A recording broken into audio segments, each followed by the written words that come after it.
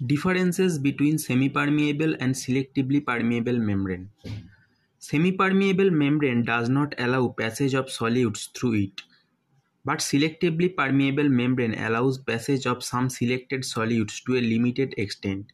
Semipermeable membrane forms a perfect partition between two osmotically active solutions or between a solution and its pure solvent.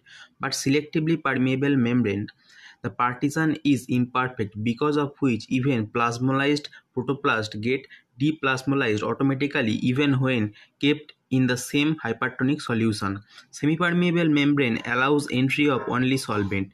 Selectively permeable membrane allows entry of both solvent and, to a selected extent, solutes. Examples of semipermeable membranes are collodion, cellophane, parchment paper, egg membrane, swim bladder of fish.